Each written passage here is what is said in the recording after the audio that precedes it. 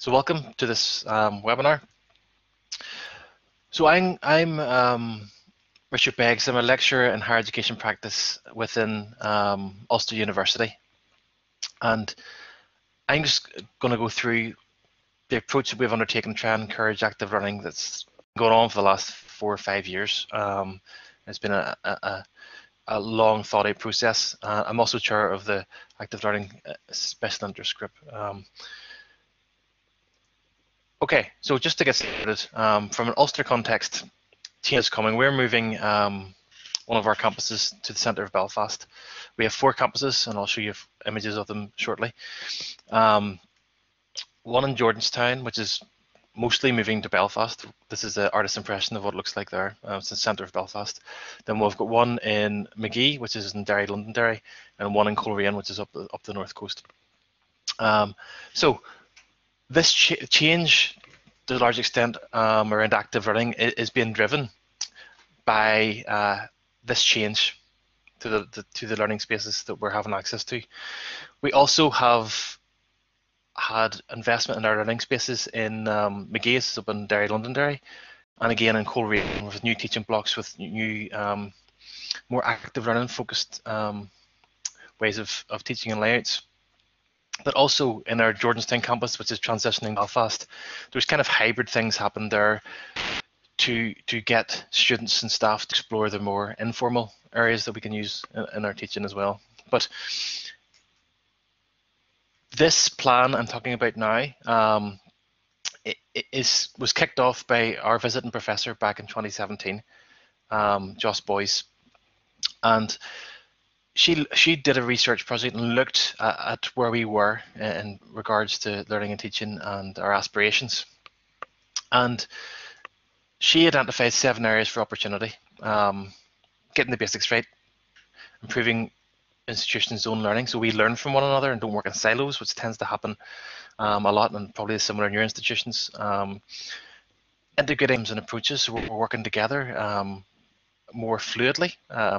Supporting and engaging staff, supporting and engaging students, and expanding and embedding active learning throughout our practices, and also developing some learning landscape activities, so activities that encourage our staff and our students to embrace new things and try new things. But there's 3 key themes that come out of that. Institutional culture across the board, across all of our campuses, and our campuses are spread across a great distance, 90 miles away or so. Our staff teaching and learning practices, just trying to identify what they are and what the expectations around that are. And the last one was identified as staff perceptions of student learning experiences.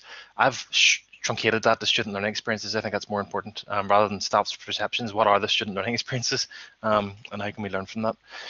So whenever I took over this role, back 4 years ago, I started working in Chirp, and one of my key projects was to take on the learning environment plan. And this is the learning environment plan I'm going to go through now. So it's a plan to get us ready for moving to the new campus, which is meant to be now, September. Part of it is open, but the rest is going to open in January, slightly delayed because of COVID and Brexit. But it doesn't matter, we're ready for that anyway. So when I was thinking about Joss's report, and I'm thinking about, well, how can we implement that? Obviously, you hear this all the time, it's all about hearts and minds, but it is about hearts and minds, it's true. So we needed to think about the heart of the matter, which is the learning experience, and think about active learning pedagogies and learning design. So how can we encourage active learning to happen, and how can we facilitate our staff to design and to some extent co-design with students solutions. But then again, we want our students and staff confident on board and partners and engaged. So there's more of a less hierarchical and more of an equal playing field, and we're learning from one another and working in partnership and collaborative partnership. And as I said, we've new learning spaces on the different campuses we have, but also the transition. So if I look at the 3 themes individually here, with theme 1 is institutional culture. So we need a lot of flexibility within that, around timetabling, room booking, IT support, employability, internships, and working with the Students' Union. And a lot of those things have happened over the last few years. We've had a new timetable put in, room booking facilities have been looked at, and it's more of a joint up approach. I think whenever I started this, I started opening up conversations with the different departments, started talking to them, and it's amazing once you start talking to people what doors open. And I definitely encourage anybody who's thinking about this, just pick up the phone, start talking to people, and doors will start opening and things will start happening. Because silo activity is something that well, our institution is renowned for, but it's starting to move away from that now, which is good. So the next theme is learning and teaching practice. So it's theme 2, and that's all about the academic excellence aspects of it, the program design, looking at the validation, revalidation, review process, staff induction. So new staff at start go through a number of different training courses, orientation courses, whether it's with ourselves or in the Office for Digital Learning. Our learning and teaching strategies, pushing things through, our curriculum design principles, and all that's feeding up through the learning landscapes, learning future, into the next thing, which is the learning and teaching experience, which is the belonging aspect as well. That's the kind of front end of it, the cool face of it. And you can see here, yeah, either side, 17 to 20 is when we were meant to move in, but I said it was slightly delayed.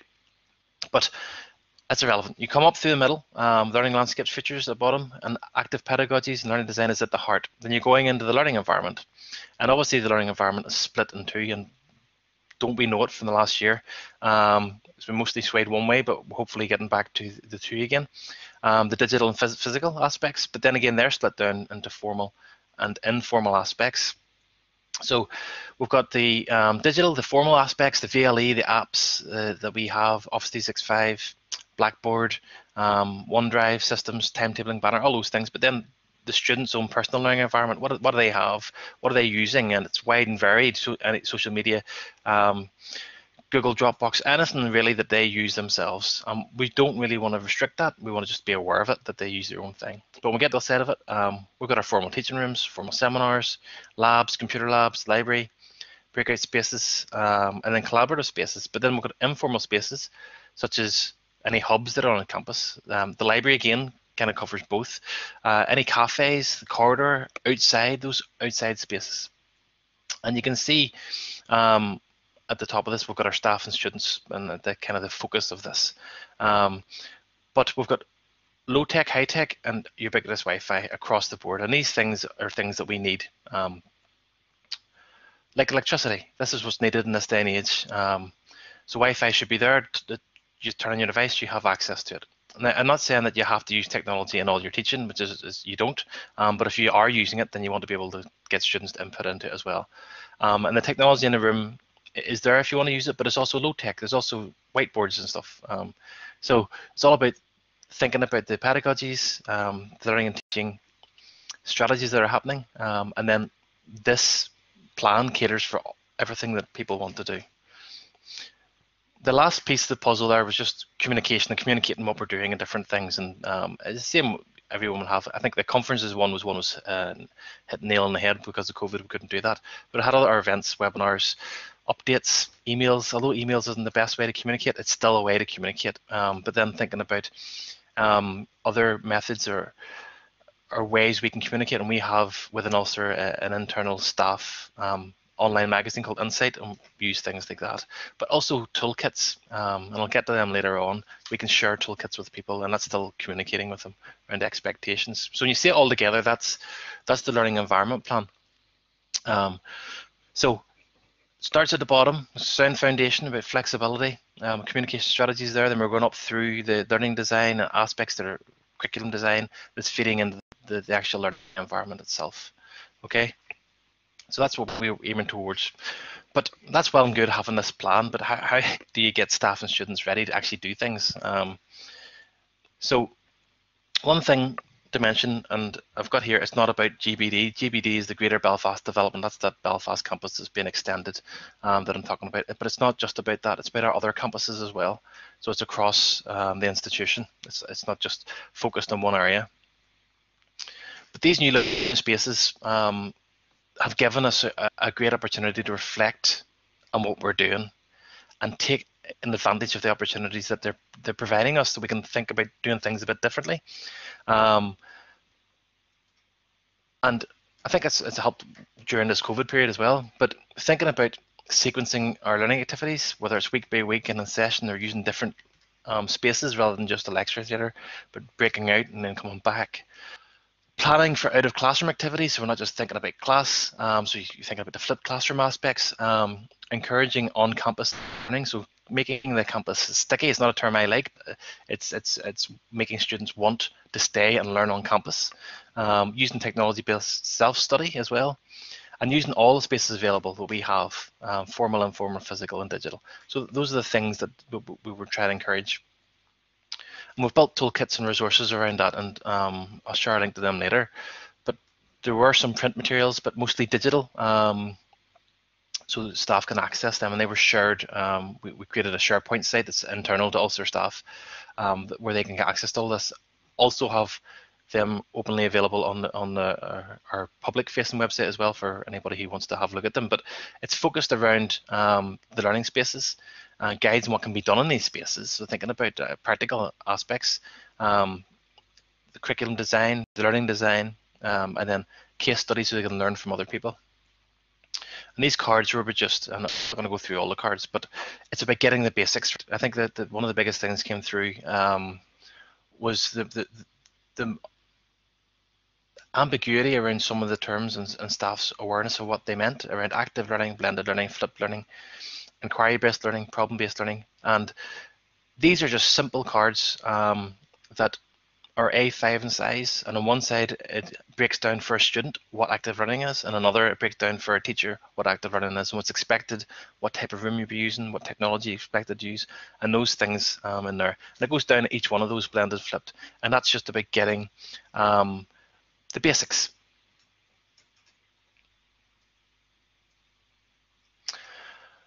And I think whenever we have buzzword bingo going about, staff can get confused, and it does put people off. I think somebody posted it there. But having the somewhere they can refer to for the basics and what's expected from a learning and teaching perspective is there. But that's all well and good. All those there, toolkits are there. We've got our plan. But then, really, at the end of the day, people do these things. We need to get people on board. So we put together a scheme, Chirp Interns, which is turned out to be called learning partners. The students want to call themselves learning partners rather than student champions, so that's what they're called now. So we have students who, we've got 30 this year on across our campuses who are helping with learning and teaching aspects. They're on campus today, they're on campus this week as part of Welcome Week. And then we have active learning champions who are staff members who are being supported against CMULT. And there's one in each school who are pushing forward active learning within their schools, trying to encourage that to happen across the board. Then there's other spaces. This is specifically around Jordanstown. I'll show you photographs in a minute. Around the learning lab, a space for staff to come and play and get things wrong before they're in class.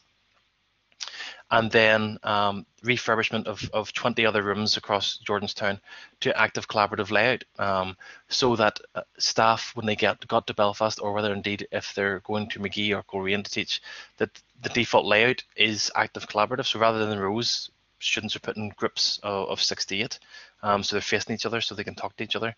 There's nothing more that discourages active learning than set out in rows.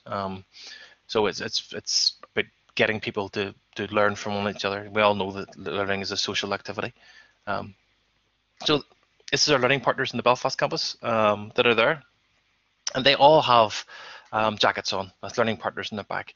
And their advice was to walk through the first few weeks of term. They're floor walking, what's called floor walking, and they're there for first point of support for staff, and they work in partnership with our staff. After the first few weeks of term, they're going to be working in partnership with them on projects that are focused around learning and teaching and active learning specifically.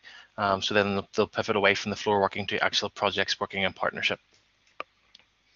This is to help support the return to campus post-COVID. Well, not that we're past COVID, but post-acute COVID probably is the term to use.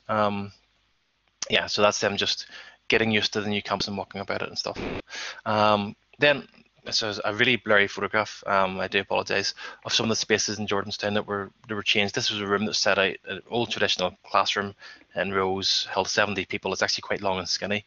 Still holds capacity of 70, but the furniture and tables now it was changed to facilitate active learning. This is the learning lab, which has the same technology that is in the Belfast campus, the immersive Solstice technology, wireless collaboration technology, and this is for our staff to come along and learning partner to support them in trying out new things and wirelessly connect or wirelessly plan their session before they get to Belfast. There's also going to be these type rooms set up in Belfast for them that learning partners are going to help support as well. And then this is one of the new rooms in Belfast. It's capacity of 90. And you can see that's what I mean about set out in an active collaborative layout. Rather than it being rows and rows and rows, it's just set out in groups where people can learn from one another and really just learn in a great place. And the whole campus is set out, I guess. There's some instances now where some rooms will be in rows. We have a Harvard-style room as well, which is more U-shaped. But this mimics what we've got on our Korean campuses. So yeah, it's just a fantastic space for people to learn. When you walk into that room, you know that you're going to be doing something rather than just sitting passively. So I think just before I end, we've got a couple of slides to go.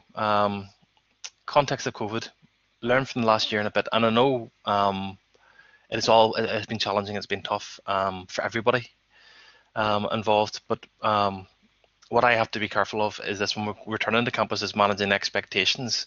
A lot of people would talk about the high flex model and different things. I think we have to be careful around that because the technologies and the kind of the pedagogic ethos of our campus isn't really around a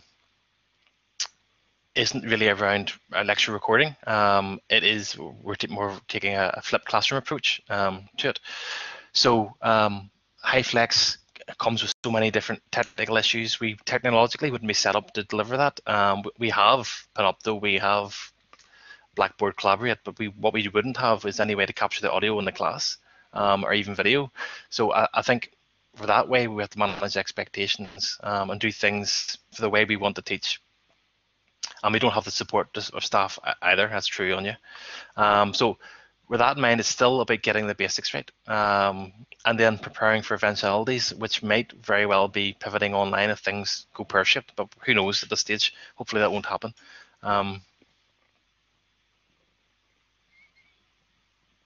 Yeah, Ian, there's some rooms, that's the only one I've showed you there about the rooms. There's other rooms that have multi-projection across the room, different points in different places. There was different rooms identified that we would do. Obviously, the center point in that room, it's quite difficult to put multi-screens. The shape of this building, the shape we have, it's not square rooms. They're kind of different shapes, but we can only have in that room specifically a projector at the front. But when you're designing stuff anyway for learning design, you may want the instructions at the front. You could be using the AirPods that have devices on the table and they can follow on there as well. But that room specifically only has a projector at the front. Other rooms I didn't include the photograph of has multiple screens around the room, so that is something that is there. I do apologize for not including that in my images. Yeah, it depends what you're going to be doing. Obviously, there is options for having rooms without any projectors in them. Yeah, so that's all good stuff. I think what we want to be able to do is provide flexibility for all our staff to do what they want to do in the room. I'm not saying you have to do this, you have to do another thing. And some of our staff would give instructions and then go around the room for students to follow stuff. But anyway, I'm not going to hang about on that. I know time's pushing. Just to go back to Active ALSIG, there's colleagues here on this today that are part of that group. We've pulled together this, it's a blog of such, but there's a bit of information in there about who we are, what we do. We're going to have blog postings coming up. We did one last December. We're going to probably follow that with other ones. There's going to be a number of webinars coming up over the next wee while. Angelica Risquez from University of Limerick's doing the next one around ABC and her experiences of using that learning design and curriculum design aspect. But yeah, if you want to chat about it, or you can join the active learning group itself. There's a mailing list you can sign up to and join that if you haven't already. Please do. But yeah, just a shameless plug at the end around that, is we're trying to build up a community around this so we can all learn from one another. And as I said, what we've done on our campus isn't necessarily the right thing for everybody to do across all campuses. We all do different things in different ways, but it's just about sharing that practice. So do I have any questions?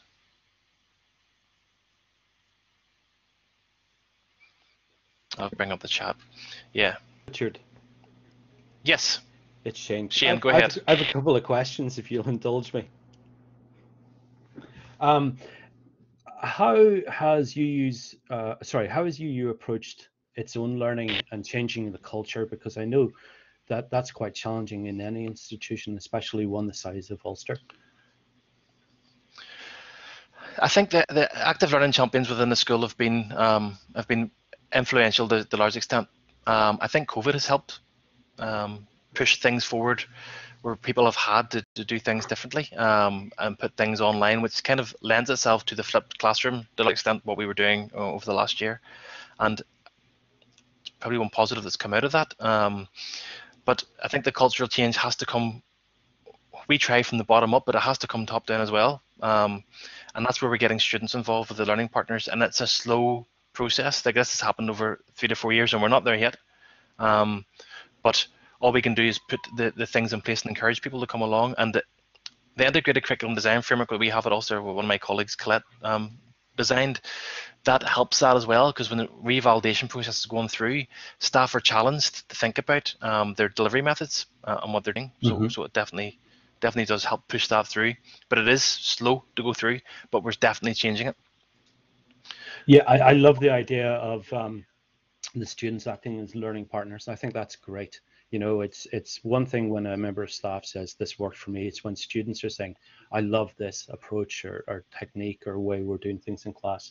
That has a lot of mileage. How do the students feed that back as beyond just the module surveys? There's learning partners. They're being evaluated separately, so they'll be asked about each of their experiences going along. We have a Teams site set up for them as well for informal feedback as we're going along. So they're all in a Teams area learning from one each other and sharing what's happening.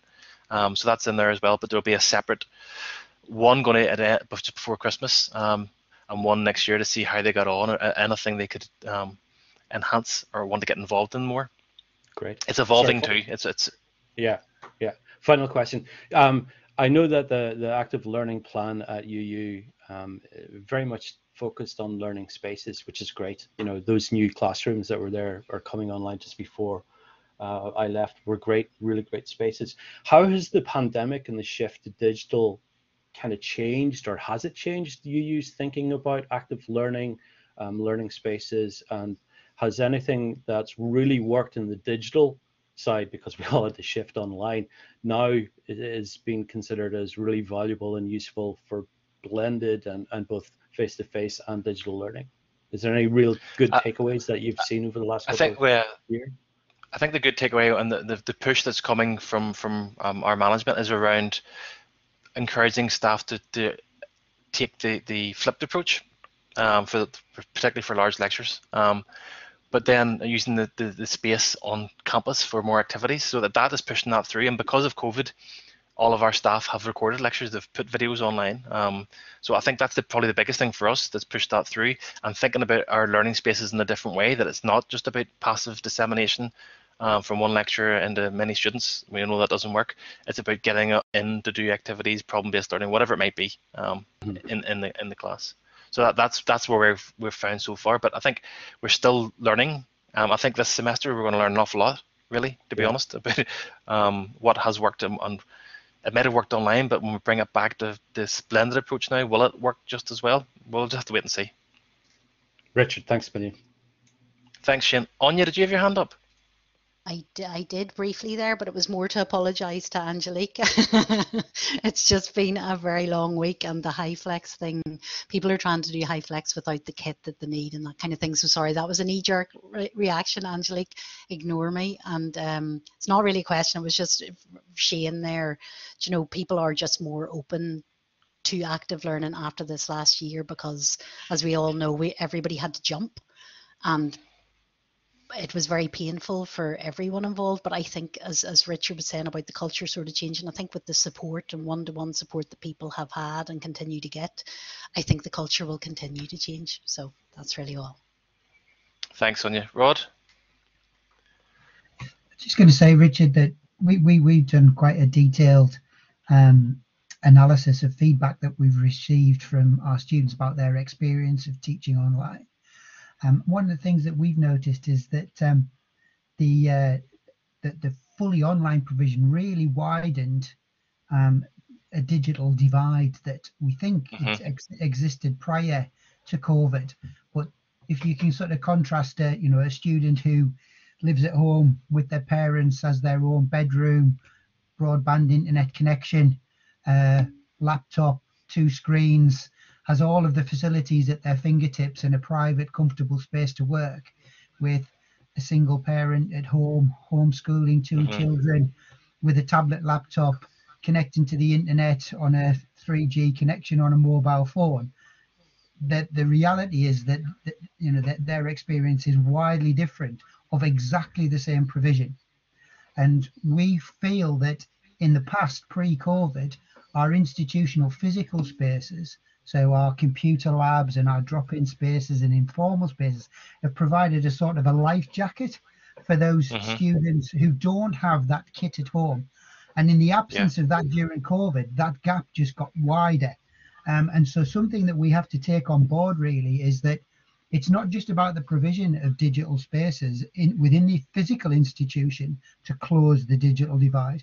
We've got to think about how we provision remote learning in those students that come from more disadvantaged backgrounds and have more challenging and more complex homeworking lives to work around. So it's there's a lot of stuff that we've taken from that experience, I think.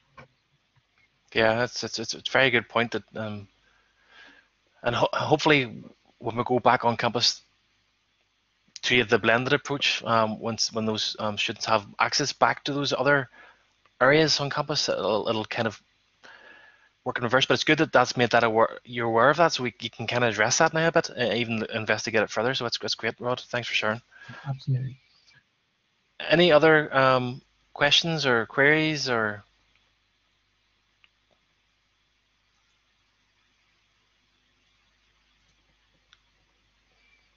Nope. Okay.